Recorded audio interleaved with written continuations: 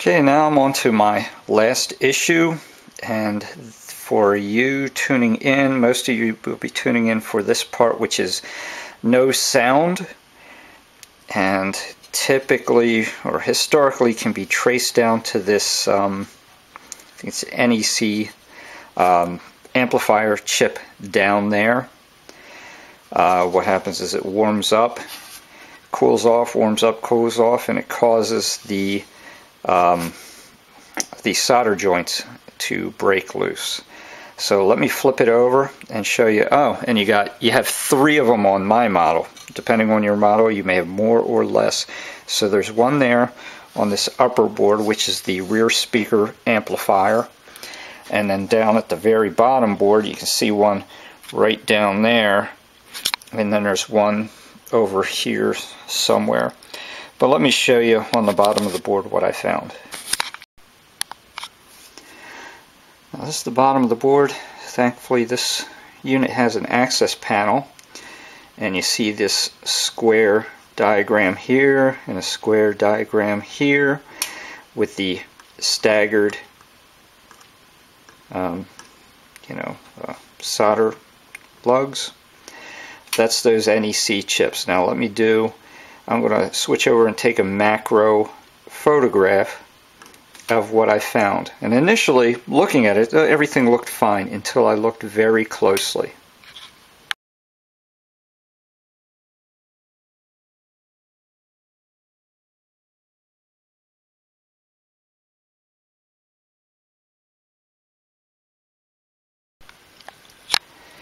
Okay, so the reason why these solder joints fail is because heating and cooling and dissimilar metals, and because they're probably lead-free solder, they wind up cracking like that. And I haven't plugged this in since I picked it up because of the physical damage, but if it didn't have the physical damage and I plugged it in, I think there would be no symptoms here, because mine weren't bad enough. But if they get to the point where they're really breaking loose, they can wind up taking out other components with them.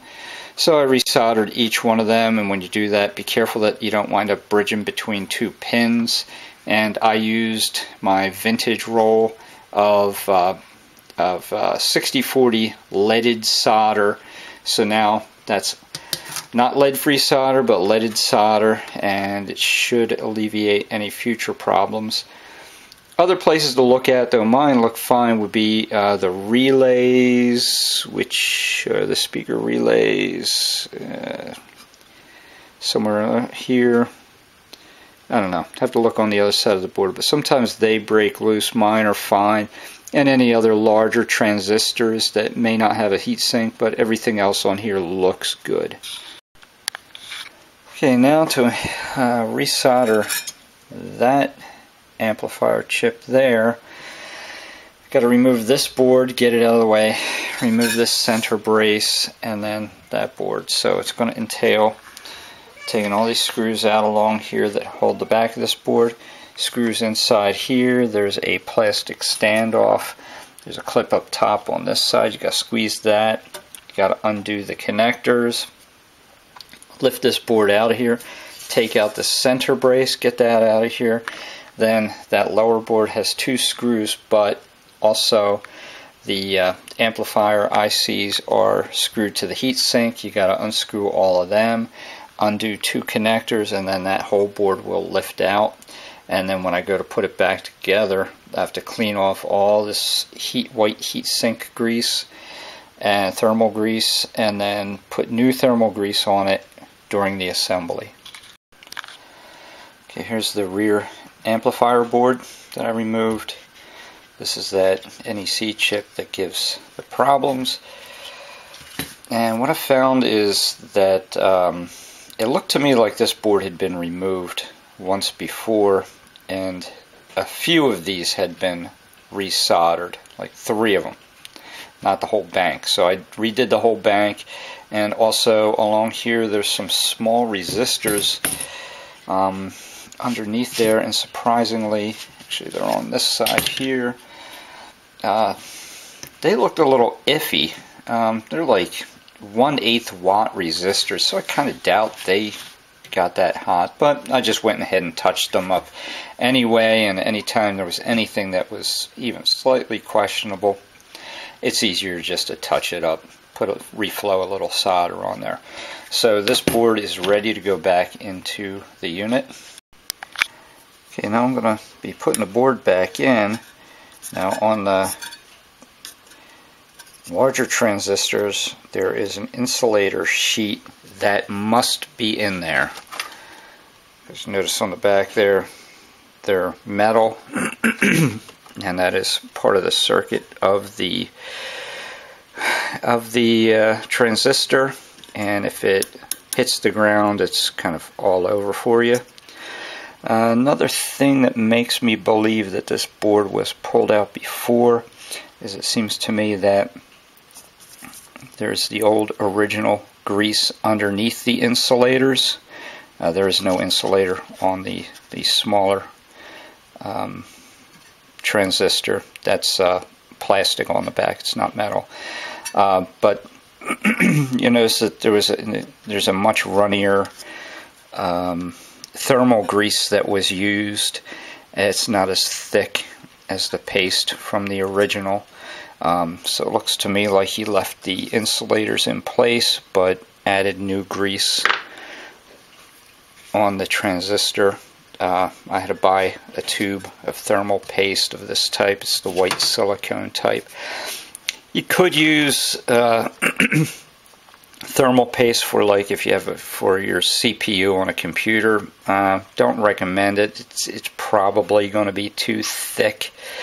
So let me get these back in, and what I'm going to do is I'm going to remove the insulators and everything, and I'm going to clean everything up.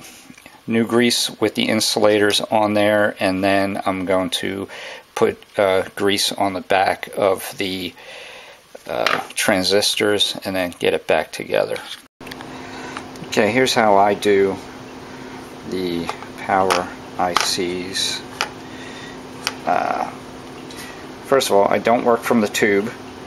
I put some on the surface, and then I will spread it evenly across the ICs, go down each one, and then you'll let them sit. And the paste is thick, but it's still somewhat fluid, so it'll start to level out for you.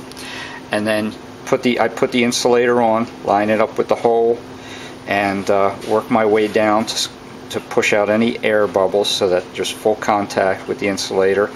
And then I carefully smear up the insulator with more thermal compound. You have to do both sides. And typically once this is glued down or has the paste there, it'll pretty much stay put as you're spreading the thermal compound. If you need to, you can nudge it back into place, but you'll find that it stays put pretty well. Alright, I have thermal compound, thermal paste where needed. I threaded my screws through, and now to try to get it into place without making a big mess. Can't do it with one hand, so I'm going to turn the camera off right now. Okay, it's in place. If you're working on one of these, you're going to want to use a small screwdriver. These two screws are a bugger to get to, but especially this one with this relay in the way.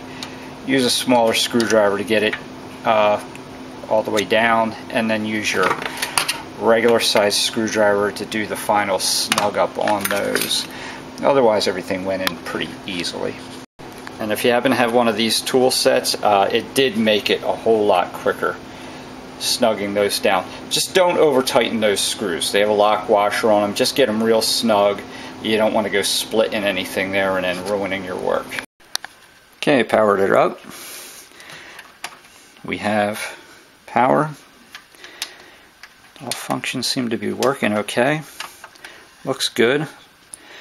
Speaker switch is good. Let me take it upstairs to the stereo room and hook up a pair of speakers to it. Okay. It's testing out A-OK.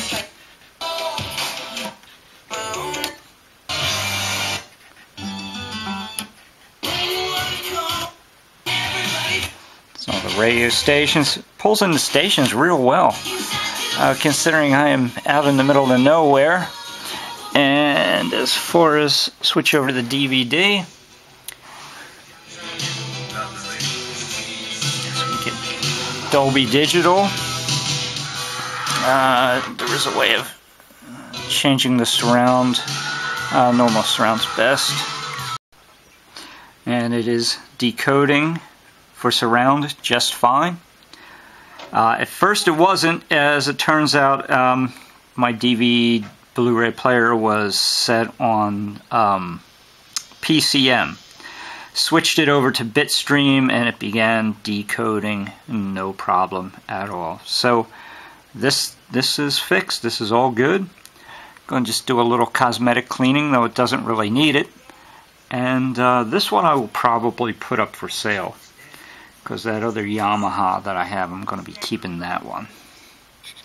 So, well, if you liked this video, found it helpful, or at least found it enjoyable, please like, share, and above all, subscribe.